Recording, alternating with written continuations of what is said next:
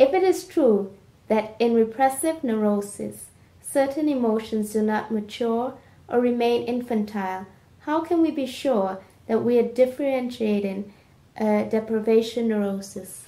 Yeah, that's an important question.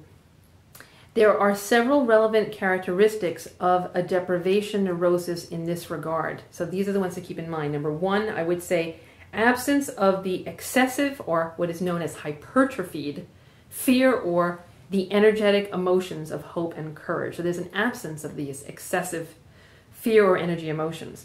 The second would be deprivation neurotic fear is not a volitional or willed fear of some object or sensory good, such as sex or a loved one, that tries to reject or escape to remain safe. But instead, we're talking about an existential fear because one feels inadequate to cope with one's existence, with one's life.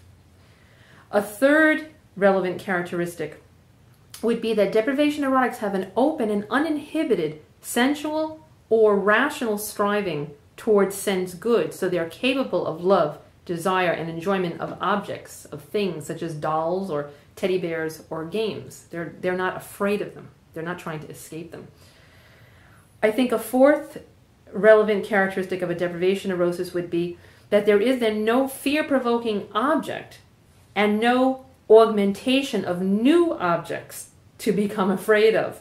But instead, there's just a straight, static, clinical symptomatology in the deprivation neurotic. So again, we're talking about the difference between the deprivation neurosis and repressive neuroses.